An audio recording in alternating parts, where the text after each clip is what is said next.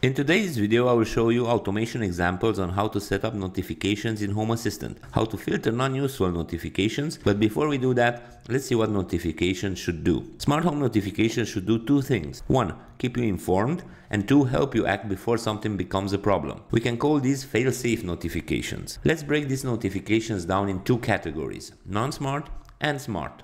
Most people set them up wrong. They get spammed, or worse, they miss the one alert that actually matters. Don't create notifications for stuff like this: motion detected, light turned off, light turned on, door opened, because 5 minutes later you're ignoring everything. Why? Because those are non-smart notifications. They alert you everything, even when it doesn't matter. In this video, I'll show you useful and proactive notifications ideas that will level up your Home Assistant setup. So let's make your smart home actually smart. What makes a notification smart? A smart notification isn't just about alerts. It's about sending the right message at the right time, when it truly matters. Getting notified every time the door opens, it's annoying. Getting notified only at night if the door opens, that's better. Smart notifications are context aware. They respond based on factors like time of day, who's home, current conditions, what else is happening in your home. That's how your smart home stops sending spam and starts being useful. Thank you so much for your support. This channel is brand new and I'm dedicated to bringing you practical examples and devices that make your smart home smarter.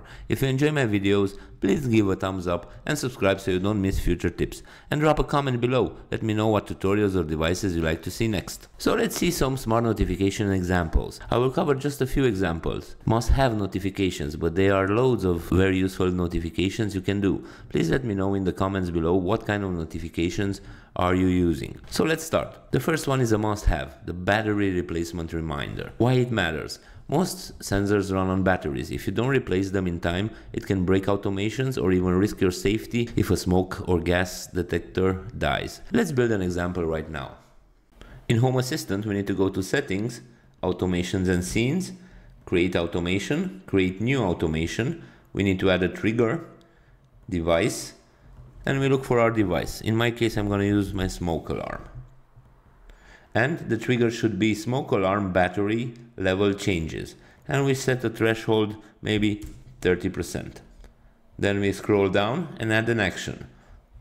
Go down on the list, other action, perform action. In our case, we want a notification on the phone. Just click on your phone and what message would you like to get?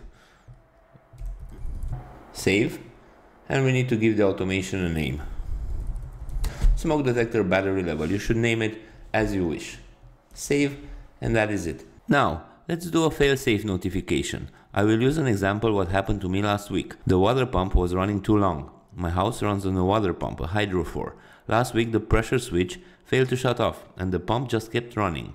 A simple notification alert let me know it had been on for long, and that heads up saved my system from damage. If you want to build something extra, check out my video on templates in Home Assistant. It shows you how to monitor devices and show you exactly how long a device was on each day. This type of notification can alert you when your TV is left on too long, when a device runs unexpectedly, or when something's not behaving as it should. Let's do an example like that right now. Settings again, automations and scenes, create automation, create new automation, add a trigger, device, in my case it's the hydrofor,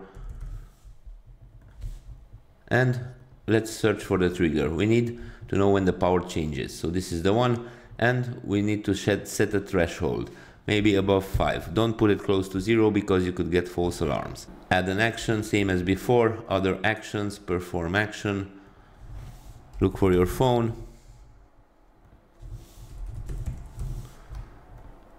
and we write the title.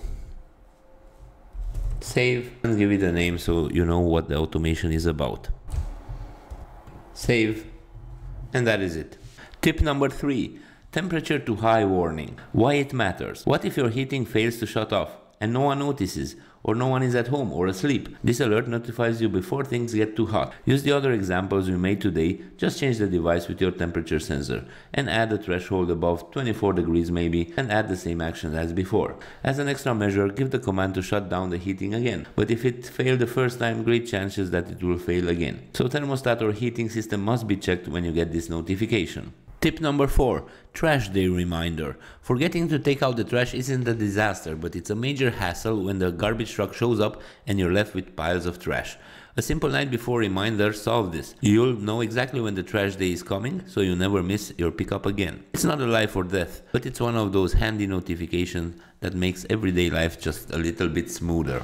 Let's do this one together. It's a bit different than the ones we did before. So we need to go to Settings, Automations and Scenes, Create Automation, Create New Automation, add a trigger, and we choose time this time, and again time. Maybe you want the notification at 8 o'clock. This time we need to set the end if condition. Add condition, time, again time, and you say maybe it's after 8 o'clock, and you know exactly the days the garbage truck comes. So I'll put Monday maybe and Thursday, and then the rest is the same like in the other examples we did. Device, other actions, perform action.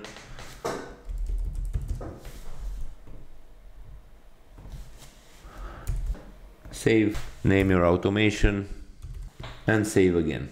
All of these examples notify you when something actually matters. They protect your home, your energy consumption, your routines, and your peace of mind. All of these smart notifications and fail-safe automations make your home not just smarter, but safer. Take a moment to look at your Home Assistant setup and ask yourself, what notifications are truly useful? What could help prevent a real problem? Focus on safety first alerts and high-value triggers. You don't need 100 alerts a day. You need the right ones at the right time, for the things that actually matter, and your smart home becomes a smart assistant. Hit the like button if you found something useful, subscribe for more Home Assistant automations, and comment below what's your favorite notification or one you want to build. Thanks for watching, and I'll see you in the next one.